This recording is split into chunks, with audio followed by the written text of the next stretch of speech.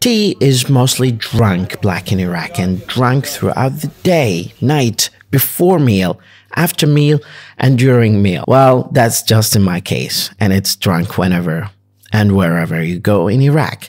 You will find tea stalls and vendors serving up Iraqi-style tea. The Iraqi tea is prepared differently based on the province.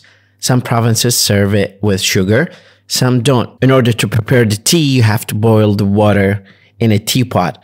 I was told by a friend of mine that one day in Basra, he was served tea and it had so much sugar. So he jokingly asked the man, "Can I have some tea for my sugar?" The process of preparation of tea is relatively simple. You need to fill the teapot with water and then boil water and add 1 or more teaspoons of loose tea.